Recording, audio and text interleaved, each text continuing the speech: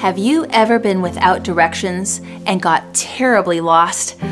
Did you know that God has given us a roadmap for this life? And if God has a plan, how can I know what His plan is for me specifically? My name is Cami Utman, and Unlocking Bible Prophecies starts now. The rise of an international pandemic, News about the coronavirus, polarizing global politics, the mismanagement and corruption, increasingly destructive natural disasters. The bushfires in Australia are a warning of what may be to come around the world. What does it all mean? What does the future hold? Join international speaker Cami Utman on a journey for answers in Unlocking Bible Prophecies. In her travels around the world, she's come face to face with real-life struggles, but in the midst of them, she's found miracles of hope. Join Cami Utman for Unlocking Bible Prophecies as she shares how Bible prophecy is being fulfilled faster than ever before.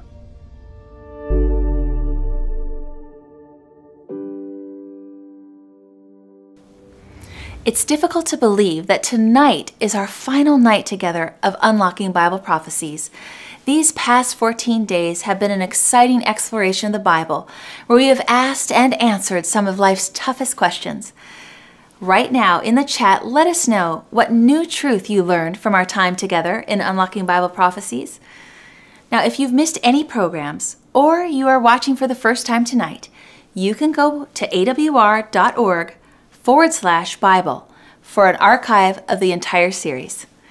You can watch and share them over and over. Since the topics build on each other, please be sure to try and watch them in order. And remember, we have a team of dedicated online Bible instructors eager to help you with any question you may have. Just click the link to connect with us. Plus, you can enroll in our online Bible school to continue your study by clicking to enroll for free. My prayer is that you would continue to study the Bible and draw closer and closer to Jesus. Today, I want to do something a little different and begin with a short video of a miraculous testimony of a man in Nazareth and how he stands up for God and how God stands up for him. Being born Muslim, Wiesem was taught to hate Christianity. So when his sister decided to become a Christian, he was sent by his family to kill her. But because of a miraculous dream from God, he decided to begin studying the Bible. He soon returned to Nazareth to share his new belief with his family, and his uncle, upon hearing this, became very angry and ordered his stoning. This happened over and over until finally his brother stepped in. Then his father advised Wiesem to flee the country.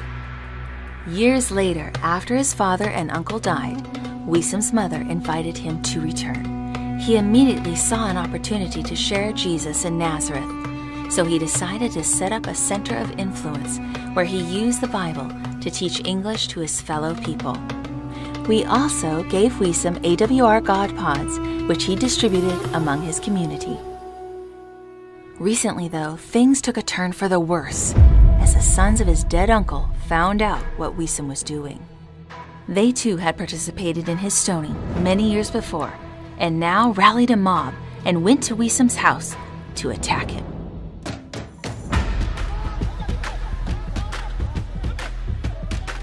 Wiesem's wife Audrey heard the commotion downstairs and rushed out to see what was happening. She knew right away that Wiesem was in serious trouble and fell on her knees and began to pray. Wiesem's brothers rushed to protect him when he was hit with a metal rod, but then his own cousin pulled out his knife and stabbed Wiesem.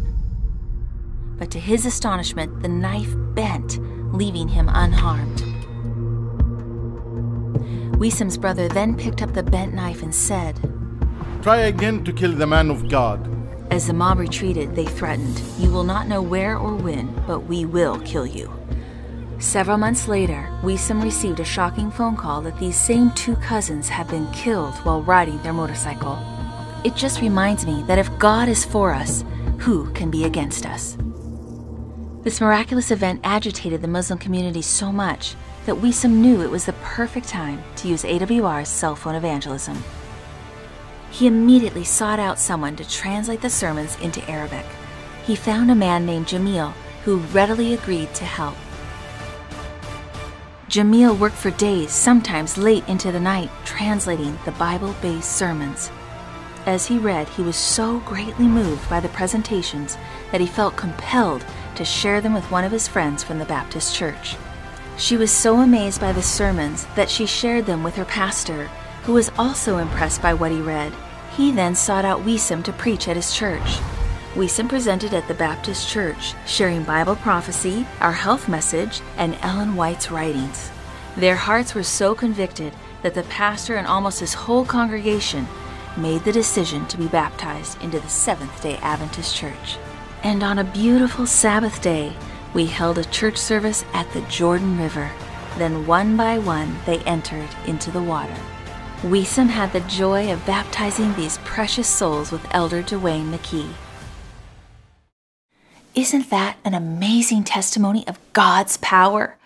Today, I want to offer something new for you, and that is the possibility to receive additional studies in prophecy right on your cell phone.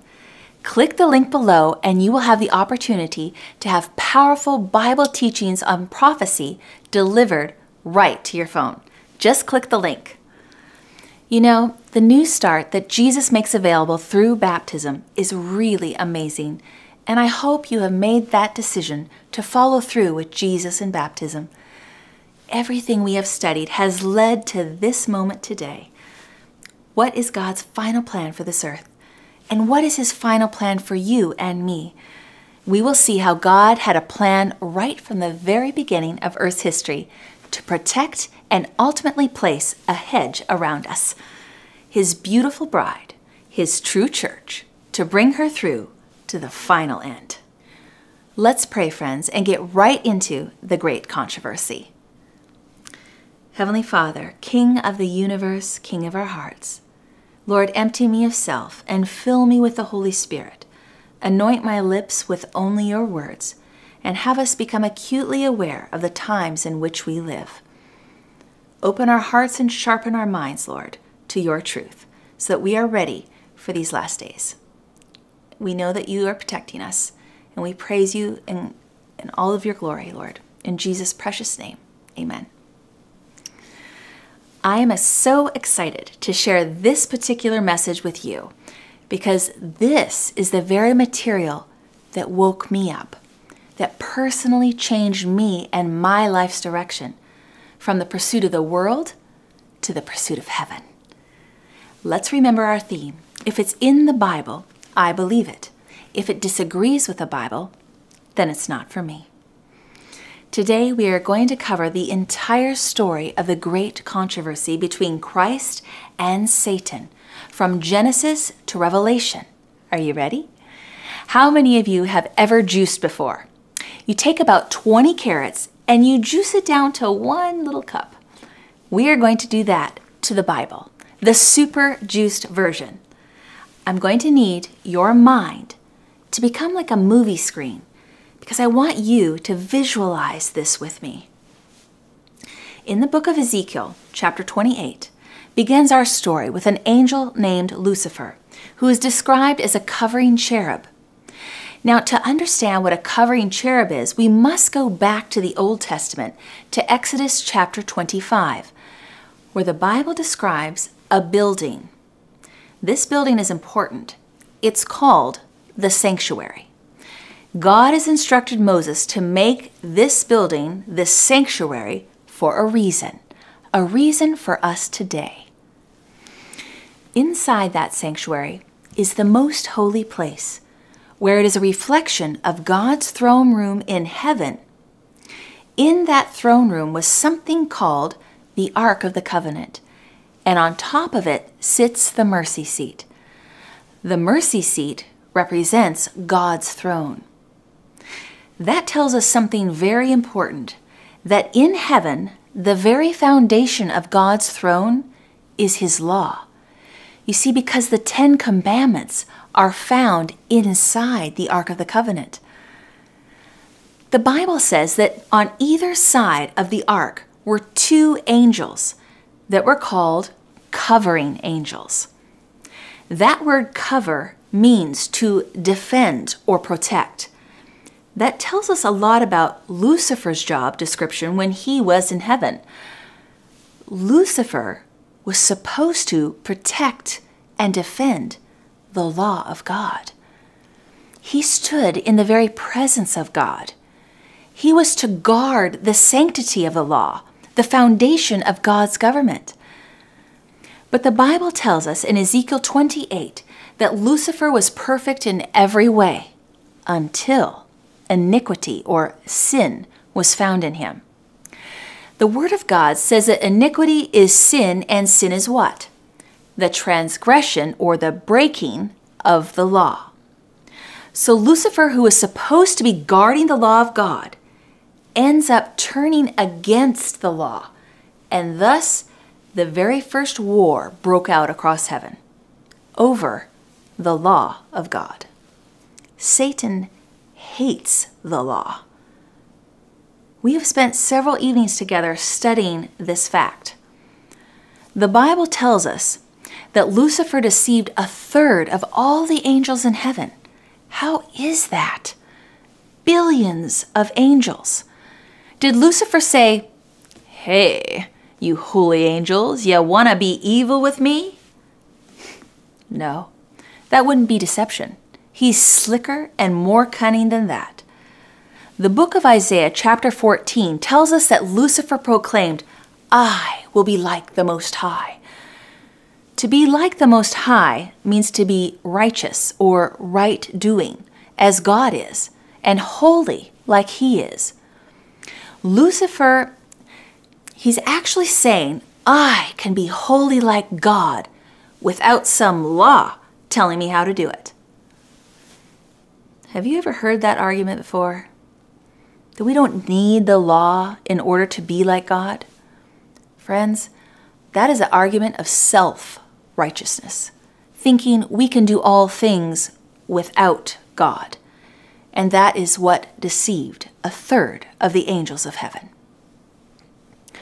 I hope you are following me in your mind's movie so far, because this epic story is how our world began and shows the reason why our planet is in such turmoil. But this state is temporary, as God has a masterful plan to save you and me. Next, the Bible tells me that Lucifer and his angels were cast out of heaven. Why is that? Why is it that Lucifer was not immediately judged? Have you ever questioned that? Have you ever asked yourself, why not then? The answer is simple, yet profound. Deuteronomy 19 verses 15 to 19 lays out a principle given to Moses and the children of Israel, that whenever a controversy arose between two parties, there had to be a third party to discern between the two. That's only fair, right? Now let's take that very same principle back to our story in heaven. When Lucifer and his angels rebelled, how many sides are there in heaven? Two opposing sides. You have God and his holy angels, and you have Lucifer and his deceived angels. It is as though there is a stalemate. The devil is accusing God, and for God to sit over judgment of the devil at that point in time would have seemed unfair, because the accused, God, would have also been the judge. In Ezekiel 28, verse 17, God casts out Lucifer, saying, "I am going to lay you before the kings, that they may behold you." This term appears to be some kind of judgment, and you can picture Satan wondering, "Yeah, who are you going to get to judge me, God? Don't you realize that all of heaven is polarized into two sides?" Here's the question. Who would be the jury, that third party that God would use to judge Lucifer? Remember a few nights ago we studied about the millennium and judgment? It is the saved who are going over the books in heaven at this time that are the jury. Listen, there are three things that we need to know about jury selection. Number one, When a jury is selected, they like to choose people who have little or no first-hand knowledge of the crime, right? Guess what? Where was humanity when Lucifer rebelled? At this point, the human race had not even been created yet. So far, we humans qualify to be on that jury. Let's look at the second requirement to be a jury member. A juror must be a law-abiding citizen. We know that Adam and Eve were created with the law of God written upon their hearts. So humans again qualify to be jury members. And number 3, a juror must be able to discern between right and wrong and must not be swayed by public opinion. 1 Corinthians 6 verses 2 and 3 says, "Know ye not that we shall judge angels? We are the kings that God created, partially to serve as jurors." So men and women qualify on all 3 points to serve on this jury. So Lucifer sees this creation of man and wonders, are these the ones that are to judge me? We'll see about that. Now let's think about this. When Satan finds out from God that someday he will be judged by the human race, what does he do next? He seeks to bribe or sway us, the jury members, over to his side, his way of thinking and rebelling. He begins his lies in Eden at the tree. He had to con or convince humans to follow his instructions and not God's. When Satan beguiles Eve in the garden, does he say to Eve, would you like to be evil? No, that would not have worked. That would have been too obvious. So instead, he says, Eve, let me show you how you can be just like God. Does that sound familiar? It's the same lie he used to convince a third of the angels in heaven to follow his ways in place of God. The old serpent led the human race to a warped concept of God's character from the very beginning. So unfortunately, our parents, Adam and Eve, chose to sin against God, and they were disqualified from jury selection because they are no longer law-abiding citizens. This creates a very serious situation. So Jesus comes to the garden and gives them a promise that he would die for their sins so that they can have their choice of heaven again. Wow. We can ultimately know that the gospel was given to restore mankind to being sound jurors who know the difference between right and wrong and who are law-abiding citizens. I am so grateful to God for making a way for you and me to be reinstated so that we can return to the Garden of Paradise someday soon. Now let's fast forward our movie from Genesis down to the book of Exodus, where God is about to call a people out of captivity in Egypt. Who are they? Yes, the Israelites. Now listen, when Lucifer rebelled against God in heaven, he did not like God's way. Do you know what Psalm 77 verse 13 says? It reads, "Your way, O God, is in the sanctuary." Who is so great a God as our God? So when Lucifer rebelled against God's sanctuary in heaven, he was really rebelling against God's way. God next calls on the children of Israel. He's getting ready to use them as his people, who are to bring the message of salvation to the whole world. God gives the Israelites something special. Let's call it the blueprint, or God's GPS, the gospel plan of salvation. God knew we would need a map, his GPS. He foresaw that we would wander around lost and need guidance to get back home. The way is back to him, friends.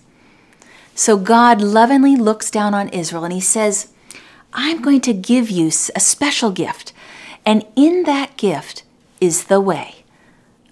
I want to use you Israelites to give this map, this special GPS, to the whole world. He wants to give the gospel plan of salvation to the whole world through the Israelites. We can begin to understand and imagine how Satan must have felt rage once he saw a replica of God's throne room in heaven, God's sanctuary, being built by the Israelites down here on earth in the wilderness. Because now humans would have the opportunity to understand God's plan of salvation. Satan must have been rounding up his army of fallen angels saying, so this is the thing to guide all people to salvation? Well, we hate it. And we're going to annihilate God's plan to save this world. We will destroy the people who possess God's truth. We cannot allow this truth to take over the world. So you must be asking, what is this blueprint? How is this the path to salvation? We are going to take a picture, and we're going to study this picture on the screen. Let's have a bird's eye view of the sanctuary as if we are flying over it. You see the outer court. You come to 2 articles of furniture. Now, what is fascinating is the real meaning of each furniture piece personally for you and me. First, we see the altar of sacrifice, where animals were sacrificed. What does that represent? The sacrifice of who? Christ Jesus. Next, you have the laver. That is where the priest would wash their hands and feet. And what does that symbolize in the gospel? Baptism. Let's make our way inside the holy place now. And you see a table of showbread. It represents the Word of God, the bread of life. Matthew 4:4, man shall not live by bread alone, but by every word that proceeds out of the mouth of God. Next, you turn and you see you have the altar of incense, which represents our prayers. And then you see the 7-branch candlestick, representing the Holy Spirit, or our witness to others through the Spirit of God.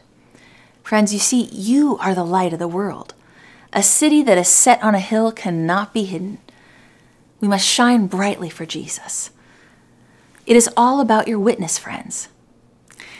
Now, let's make our way inside the most holy place. You see the Ark of the Covenant with the 10 Commandments inside. Friends, this is the layout of our blueprint. So how is it that this sanctuary is God's gospel plan? If you look closely at this picture and trace around the outer edges of the articles of furniture, do you know what you would find? Yes, a cross. Can you imagine? Thousands of years before Jesus comes upon the scene, the sanctuary prophesied that Christ would die upon a cross for our sins. He says, I am the way, the truth, and the life, in John 14:6.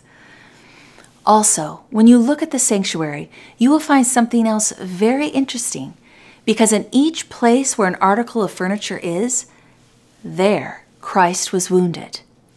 A nail in the left hand, a nail in the right hand, a crown of thorns upon his head.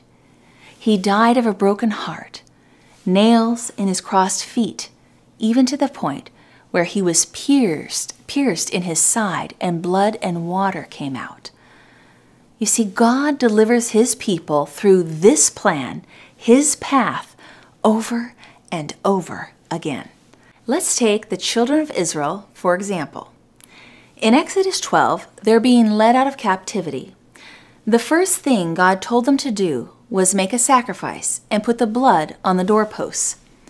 And what article of furniture does this represent? The altar of sacrifice. Now we'll go to Exodus 14. They are on their way to freedom, and Pharaoh says, wait, what have I done? I've changed my mind. Go get them. Bring them back. What does God do? He opens the Red Sea. And what does that symbolize? The laver, baptism. After they get to the other side of the Red Sea in Exodus 16, guess what happens? They cry, "We're hungry." And guess what God does for his people? He rains down manna, bread from heaven, representing the table of showbread. Next, in Exodus 19, God says to them, "You are my peculiar treasure. You are my light to the world, my people that I'm going to use to bring salvation to the earth," which in essence is God bringing them to the 7-branch candlestick. God says to Moses, "I want you to tell my people to spend 3 days preparing themselves to meet with me in heart preparation, in prayer," which symbolizes the altar of incense. Why should they prepare their hearts? Because what happens in Exodus 20? That's right, God comes down and speaks the 10 Commandments. Now let's look at the life of Jesus and how it matches the pattern of the sanctuary. Jesus is born in a manger among animals. You might say he was born on the altar of sacrifice. He was baptized at the age of 30. That's the laver. He is then led up into the wilderness where he is tempted by Satan. And that first temptation is for him to turn the stones into bread. The second temptation, throw yourself down from this cliff and offer up a presumptuous prayer to God. Third temptation, I know you came for your people, your 7-branch candlestick. Bow down and I'll give you your people. But Jesus refuses Satan, and Jesus overcomes all 3 temptations and goes on to preach the law combined with mercy. Or how about this? The same pattern.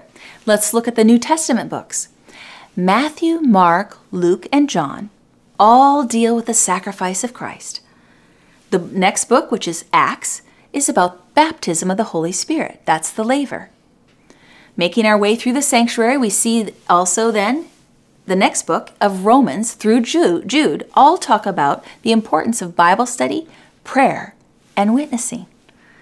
And then Revelation brings us into the very throne room of God, the most holy place. Friends, we ought to know this blueprint. It's the plan of salvation. So now I know that when I want to be saved, there is a process. Romans 10 verse 9 says, I must first accept who? Christ. And if I genuinely fall in love with Christ as my personal Lord and Savior, I will then be what? Baptized. Now, do we stop here? Is there more to God's path beyond baptism? Yes, there is. Next, if I'm genuinely baptized and I'm following Christ, I will then want to study and claim God's word. I will pray to God to deepen our relationship, and I will witness to others about His good love. While on God's pathway to salvation, guess where you are ultimately led to? That's right. John 14 verse 15, Jesus says, if you love me, keep my commandments. Now the devil is angry at this plan of salvation, of course. The entire Old Testament is really about how the devil is trying to destroy the people who possess the blueprint and to destroy the blueprint itself. Imagine it like this. The blueprint is a football, and God gives this football to Israel, and He says, take it down the field. So Israel begins running down the field, but they choose to rebel against God. And instead, they get so stubborn that God allows them to go their own way, off into falling into Babylonian captivity. What happens next? We are introduced into the first of 3 prophecies in the book of Daniel. The first prophecy is a 70-week prophecy. What is this prophecy all about? We'll keep it simple for this illustration, friends. The prophecy is God saying to Israel, the one to whom the sanctuary points will come in 70 weeks. If you are not ready to receive Him, and if you continue in your rebellion, I will take the blueprint from you and I will give it to somebody else. Well, guess what happens? Israel is not ready when Jesus comes. And Israel rejects Christ. You know what happens when he dies?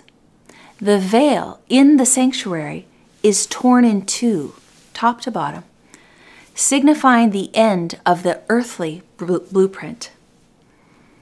Jesus, after his resurrection, ascends to heaven in a heavenly sanctuary, and the blueprint, or that ball, is now taken from literal Israel and given to spiritual Israel. Guess what? We've just gone through the entire Old Testament for this evening. Whew, halfway. God gives Israel the gift of tongues so that they can take the message of a heavenly sanctuary and a heavenly high priest into all the world. Off spiritual Israel goes down the field. Nothing can stop them. And Satan says, I must block these guys, these incessant Christians. So what does Satan do? First, he raises up literal Israel to attack spiritual Israel. And then he raises up literal Rome to attack spiritual Israel. But Satan finds that every time a Christian dies, it is working against him, because their blood is like seed. It only multiplies. More determined than ever, Satan says, now I've really got to change my tactic. And this introduces us into the second of 3 timeline prophecies in the book of Daniel. The prophecy of the 1260 years. As we studied, this prophecy simply states that there would rise a power called the little horn. This beast's power would seek to cast down God's blueprint.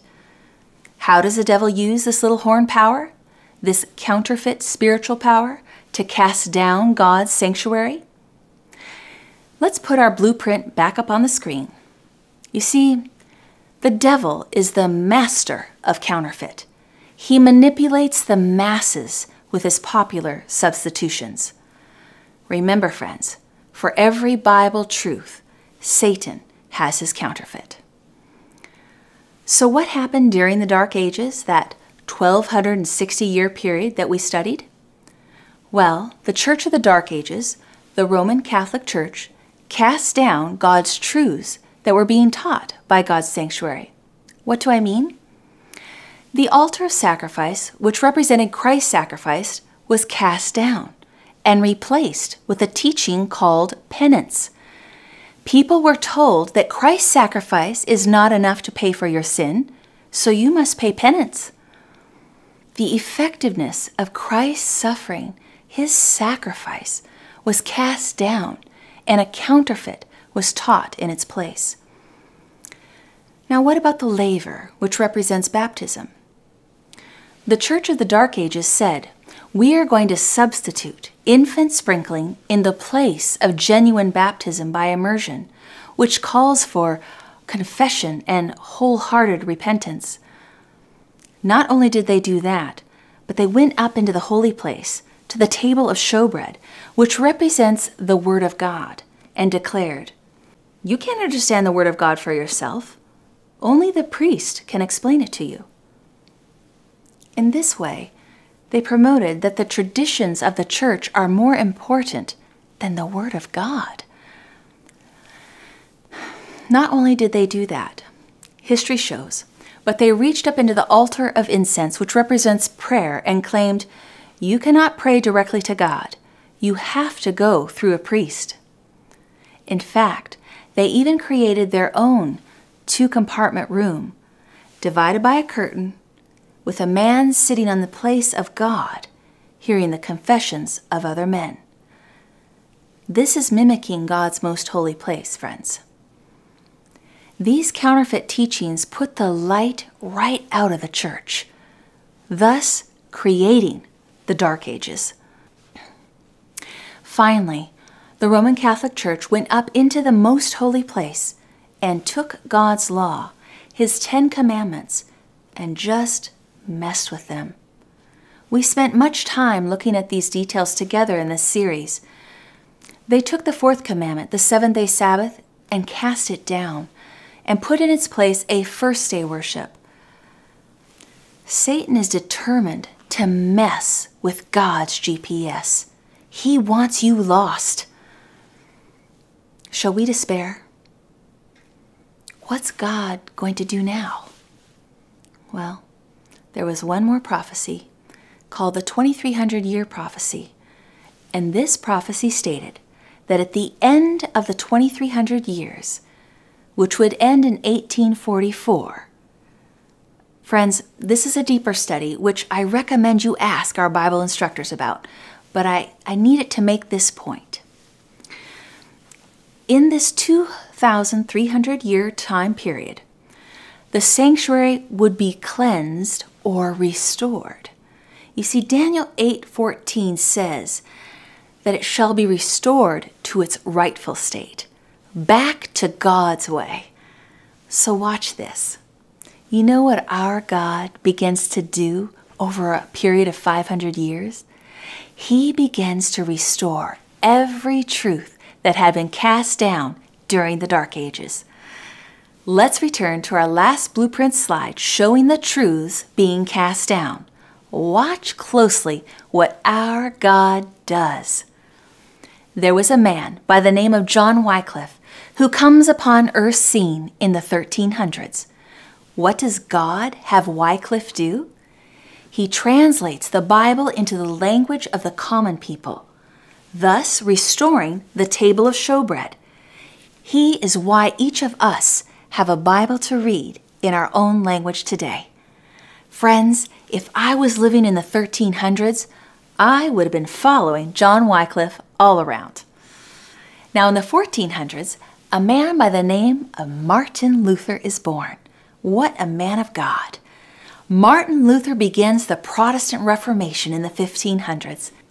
And through him, God restores the truth that it is Christ Jesus' sacrifice on the cross that pays for our sins, not penance.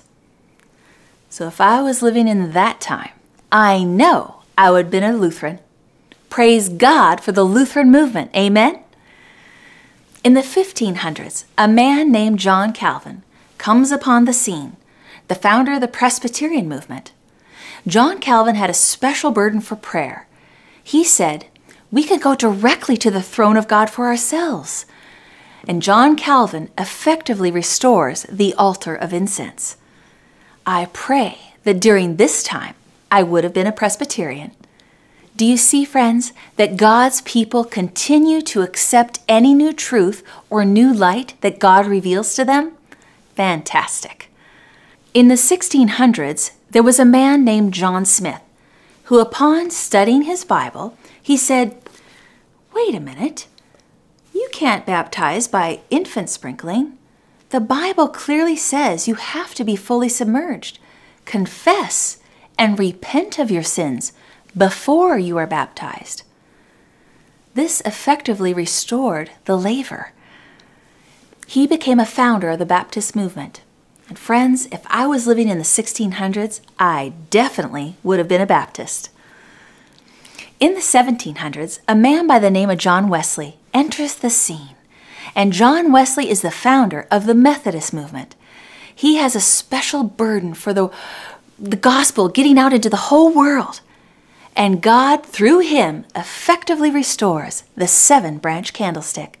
Let your light so shine. If I was living in the 1700s, I pray I would have been a Methodist. Friends, one more article of furniture is left to be restored. What movement would God call upon the scene in the 1800s to restore the final piece of missing truth? What movement restores the Ark of the Covenant? Seventh-day Adventism restores the 10 Commandments found inside the Ark of the Covenant, including the 4th commandment, remember the Sabbath day to keep it holy. God's chosen day. His Sabbath is our seal. We studied this, friends. It's His mark on you to be saved. We saw that in the presentation, the authentic seal. God has called you for such a time as this. He wants you to know His Bible truth. We are told in the Bible in Revelation 7 that we must have the seal of the living God to make it through the end time. We must be sealed for heaven, friends.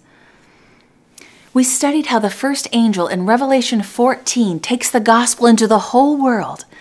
This gospel could not have been preached during the Dark Ages because God's truths have been taken away and cast down, taken away from the people. By 1844, all articles of truth had been restored by God. So who are the Seventh-day Adventists? Our heritage is Lutheran, Baptist, Methodist, Presbyterian. We just kept taking all these restored truths by God, His blueprint in its entirety, and moving it down the timeline of Earth's history. In 1988, there was a football game. Cal State versus Stanford. It was called The Play. There were 4 seconds left on the clock. Cal State was down by 1 point. The band had already begun to celebrate. All Stanford had to do was kick the ball off. They figured the game was over. I mean, what are the odds of the other team returning the ball and winning? So they kicked the ball off. And down the field the ball goes. Cal State gets the ball and they begin running. As the first guy begins running, someone tackles him.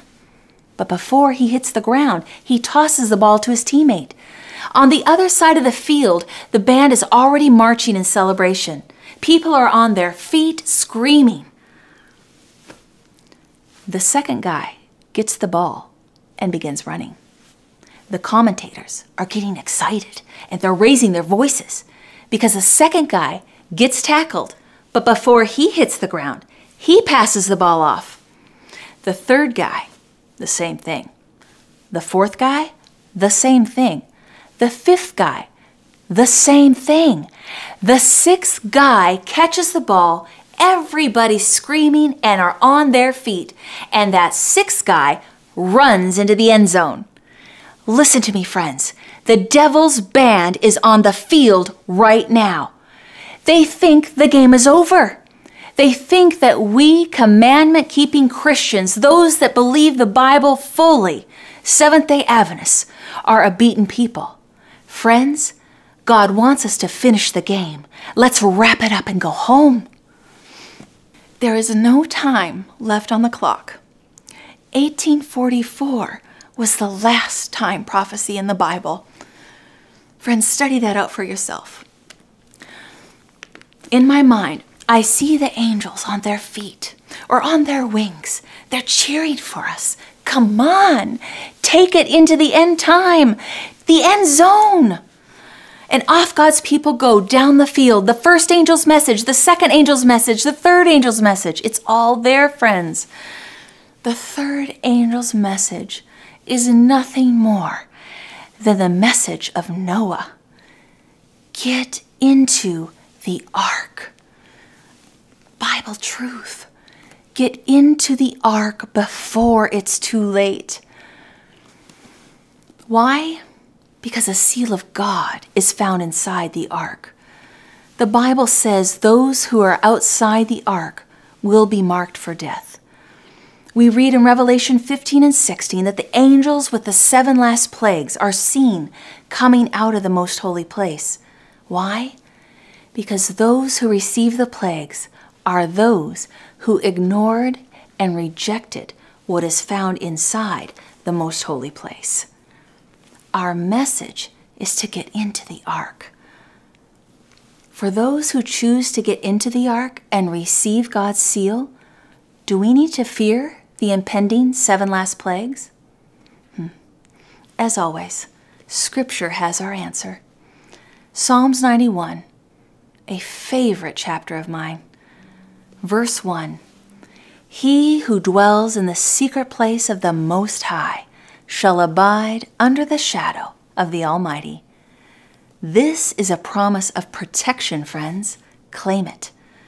Verse 10, No evil shall befall you, nor shall any plague come nigh or near your dwelling. Not one plague. Just like the Israelites.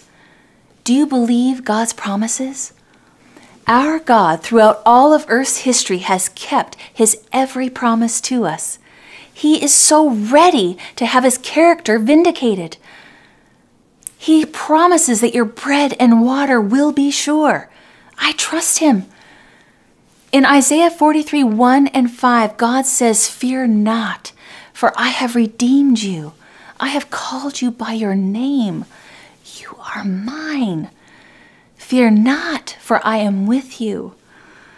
Let's put that to memory, friends, because we are going to need it, probably sooner than we think. Someday the only treasure that you may own, it's the only possession that no one can take from you, is what you have stored in your mind. May it be of saving value. So hallelujah, Jesus comes. He cracks the sky. The Bible is so clear that every eye shall see him coming. We've studied how the righteous dead in their graves are raised to meet him in the air. This is no secret, friends. Everyone sees it happening. Don't be fooled. We then studied how the righteous go to heaven for the millennium, or jury duty. When the books were opened back in 1844, it was simply this. In Revelation 12:10, we see Satan was accusing God's people. And the reason God opened the books is not to try and condemn you or me, but to prove Satan a liar. So when Satan threatens, well, but he did this, or but she did that, God affirms. Heaven's book records they repented of them all, so they are white as snow. They are my children. The books contain key evidence to save you, not to destroy you. Now, when the judgment begins at the millennium, the righteous get to see the books, and they too join the chorus of angels. Just and true are thy ways, O God. You judge righteously.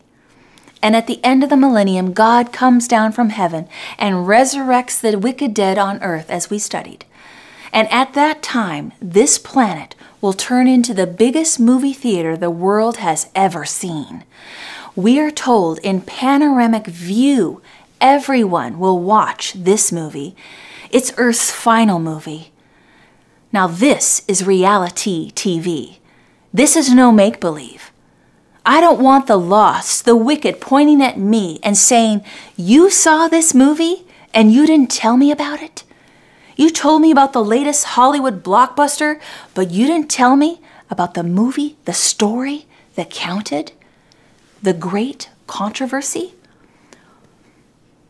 Now comes the time when God must destroy the wicked. But understand the reason God uses fire. It's not because he's mad, but because he is love. You see, God is described as consuming fire in Hebrews 12:29. And the Song of Solomon tells us that consuming love burns like a fire. Have you ever been in love before? You felt that fire? That's what God is like. He is fire. 2 Kings 6:17 describes his chariots are of fire. His city's a city of fire. His throne is a throne of fire. And he wants us to be able to dwell in that fire and not be consumed. Friends, do you want to get to the very presence of God? You better be fireproof. Just like when God showed Moses the burning bush. How is it this bush burns but is not consumed? God was trying to show Moses, this is my ideal for humanity. He wants us to be able to stand in his presence like Shadrach, Meshach, and Abednego, who were thrown in that fire and were not consumed. Listen to me. It's the righteous that burn forever. with the glory of God. The wicked are not fireproof, and they burn up, fully consumed. God will not allow them into heaven, because heaven would be hell for them. Do you see how the devil flips it? In terrific majesty, God, with those great big arms, stretches out and embraces the wicked one last time. All the wicked in one giant hug. And in that embrace, the wicked feel the love that they have rejected. It is then that every knee will bow down, and all will declare, "Just and true are thy ways, O God." There is a unanimous decision to destroy the wicked. And then God renews planet Earth to his original plan, a perfect garden paradise. And the Bible says in Isaiah 66:23, "From Sabbath to Sabbath, all flesh shall come to worship before me." You see, friends, we'll be keeping the Sabbath in heaven for eternity. This is Earth's final movie, friends. God has called you for such a time as this. Stop sitting on the fence. Satan wants you to believe your doubts and doubt your beliefs. No matter what you have done, Jesus has more than enough mercy to cover you. Jesus will finish what he started in you long ago as a child. Just ask him. All he needs is permission, and he will come in to fill your life. Our God is able. He is more than capable to keep his every promise. I wish I could better describe him to you, because he's indescribable, even incomprehensible. He's invincible, and he's irresistible. And when you fall in love with him, you cannot get him out of your mind, and he will never let go of your hand. You can't outlive him, and you cannot live without him. Death couldn't handle him, and the grave couldn't hold him. The tomb is empty, friends. Our Redeemer lives, and he wants you with him forever. Let's pray. Heavenly Father, King of the universe, I pray that each of us stand firmly in your truth, that we remain alert to the snares of Satan, that we claim your promises of protection and provision during these last days. You are mighty and merciful, and you keep protecting and providing when we don't deserve it. You see us as your diamonds in the rough, and you make us shine like new. Praise you, Jesus. You are the King of Kings. I especially pray right now for my friends who have been studying with me through this series. You know the heart of each one. Send your Holy Spirit in a special way and help them to walk in your truth so that we all meet together in heaven. Oh, that day. May we proclaim you to the whole world. I pray these things in your precious name. Amen. Friends, the great controversy teaches us that God has a GPS map for you. He continues to do everything he can to assure your salvation. God has a plan for this world, and most importantly, he has a plan for you. Tonight, I just want to ask you one more time. Will you commit yourself totally to Jesus? Will you follow all of God's truth? Are you willing to be a commandment-keeping Christian and join his remnant, the Seventh-day Adventist Church? Out of your love for him, if you are thinking about baptism, commit tonight, friend. We'd love to see you make that commitment. Just click the provided link to connect with us. I want to thank each of you for entrusting me with your time in studying these Bible topics together over the last 14 days. I do hope and pray that you will follow Jesus all the days of your life. Again, thank you so much for watching Unlocking Bible Prophecies. May God bless you abundantly. Choose God's way. Good night, friends.